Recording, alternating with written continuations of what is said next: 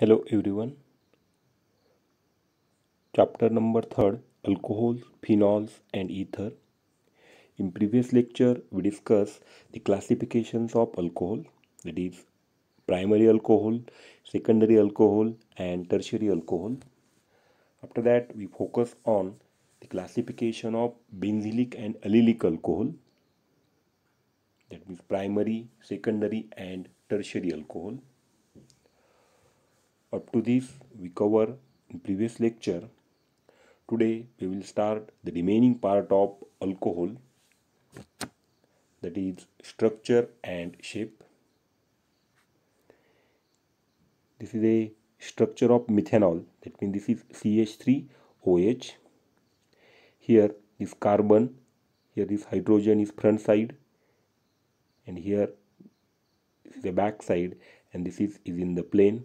Here carbon, here oxygen, here hydrogen, and here this oxygen, divalent oxygen containing here lone pair. Okay, and in alcohol the carbon and oxygen, that means this carbon and this oxygen are sp3 hybridized state. They have 4 sp3 hybrid orbitals of oxygen and they are not similar, out of which 2 have a 1 electron each and other 2 have a pair of electrons each.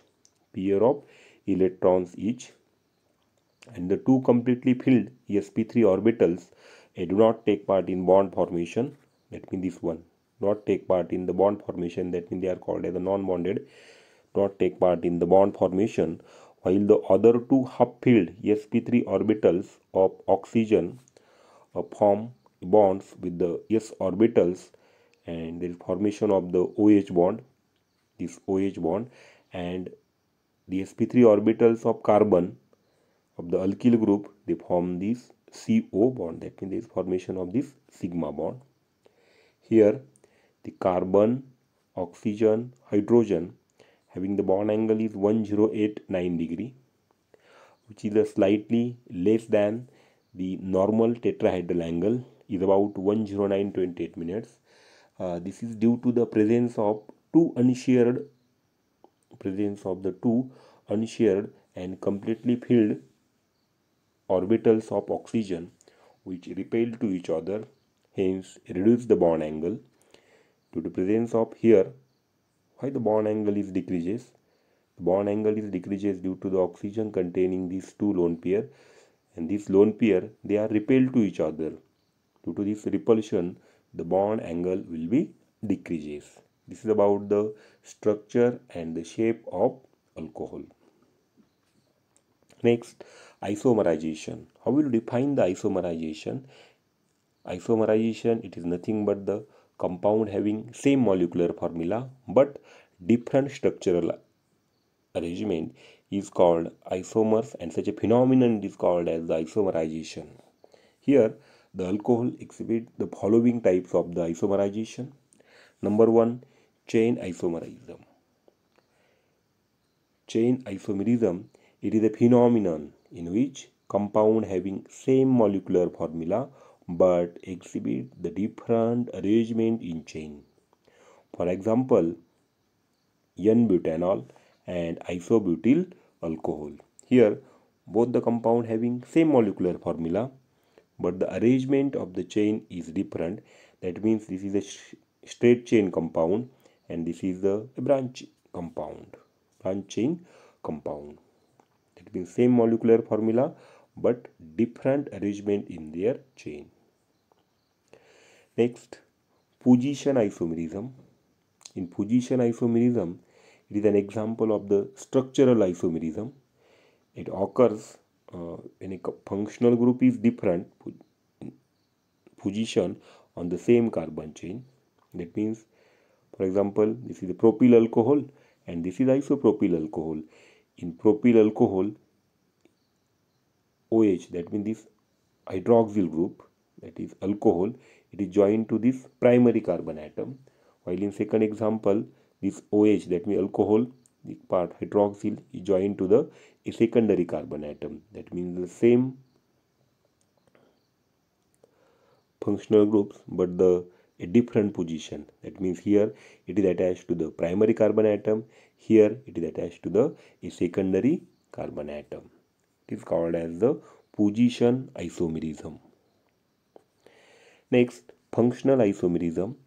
Functional isomerism, it occurs when substances have the same molecular formula but a different functional groups. For example, this is a ethyl alcohol and this is a dimethyl ether, both having the same molecular formula, but here the functional group is different. Here the functional group is alcohol, while here functional group is ether. That means such arrangement is called as the functional isomerism.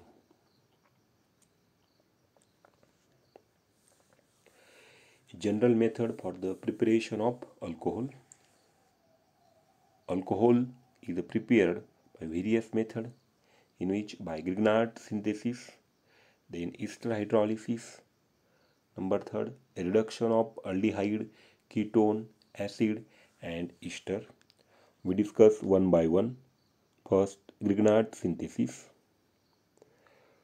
Grignard synthesis is the most important method for preparing the alcohol. Here, the aldehyde, ketone, it undergo the addition reaction of Grignard reagent, and the product on hydrolysis yield the corresponding alcohol. That means we can use aldehyde and ketone. First, it undergo the addition reaction, and then hydrolysis, we get the corresponding alcohol. That means this is a two-step. The first step is the addition of Grignard reagent, and second step is hydrolysis.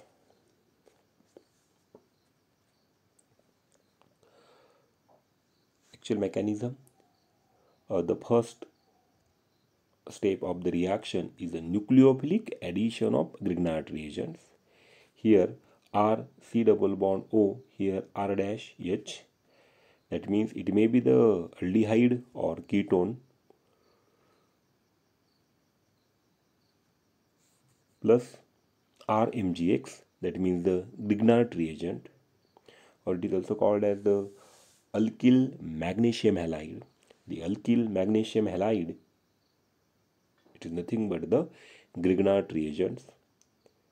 Here R double dash is not equal to hydrogen, and in presence of a dry ether. Here if you see the mechanism, a nucleophilic addition, that means this is R, this is delta minus, this is delta plus, this is the attack on a carbonyl. Now then this double bond will be shifted, it become O minus, and this O minus and this Mg, they will be the form the complex, and such a complex is called as the Mg complex, and this complex will be formed. That means this R, C, R dash, R double dash, here O, Mgx is called as the Mg complex, and this Mg complex is simple workup by using dilute HCl H plus or hydrolysis. We use the water molecule H2O, here OH, this OH and this Mgx, it will be removed or they form the byproduct here MgXOH, this is the byproduct, and finally we get the alcohol as a final product. Okay, and we can use a different types of the series: hydrogen, methyl, ethyl. Next, Grignard reagent, it acts as a nucleophile toward the carbonyl group. Here this is the structure of ketone, and here RMGX. First step is a nucleophilic addition. That means this will be attack on this carbonyl, it become O minus. Now then this O minus and this Mg, it form the complex, and next step is hydrolysis. After hydrolysis we get the alcohol. That means it is a two-step sequence, gives an alcohol as the isolated product. First step is the addition of nucleophile and second step is the hydrolysis. Friends, the Grignard reagents reacts with the formaldehyde to give primary alcohol. If the Grignard reagents reacts with the aldehyde to give secondary alcohol. If Grignard reagents reacts with the ketone, we get the tertiary alcohol. And lastly, if it is reacts with the ester to give tertiary alcohol. We discuss one by one. First, formaldehyde to give primary alcohol. That means Grignard reagents reacts with the formaldehyde to give primary alcohol. Here, this is a mechanism. That means here RMGX, and this is the structure of the formaldehyde H C double bond OH. This is formaldehyde, and this is the Grignard reagent RMGX. This is delta minus. This will be attack on this carbon. It will become O minus, and this minus and Mg it form the complex OMGX. And whatever reaction is take place in presence of diethyl ether, here we get the RC. H here O MgX, here actually they are joined OMgX, and next step is the hydrolysis.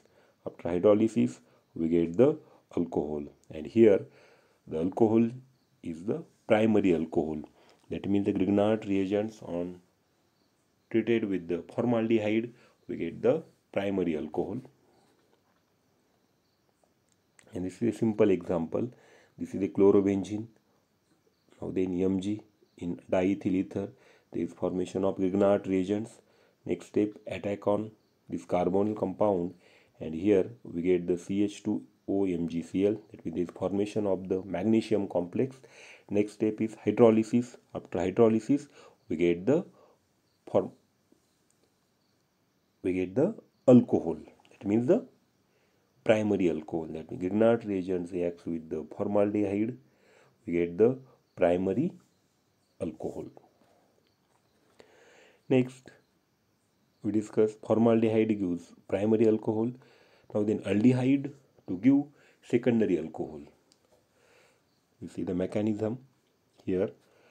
This is the structure of aldehyde. That means H C double bond O R dash plus R MgX in presence of diethyl ether. Again, first step is same here. This R minus it attack on this carbon. Okay, this is electrophilic in nature, and this is nucleophile. Therefore, this attack on this carbon, it become O minus. Now the next step, this O minus and Mg they are joined to each other. They form the complex, and here we get the R C H R dash. Here O MgX. Next step is hydrolysis. After hydrolysis, we get the secondary alcohol. That means the final product is the secondary alcohol. That means simple. Grignard reagents reacts with the aldehyde. We get the secondary alcohol. Formaldehyde gives primary alcohol. Then aldehyde gives secondary alcohol. While the third, ketone to give tertiary alcohol. See the mechanism. Here, this is the general mechanism. This is the structure of the ketone.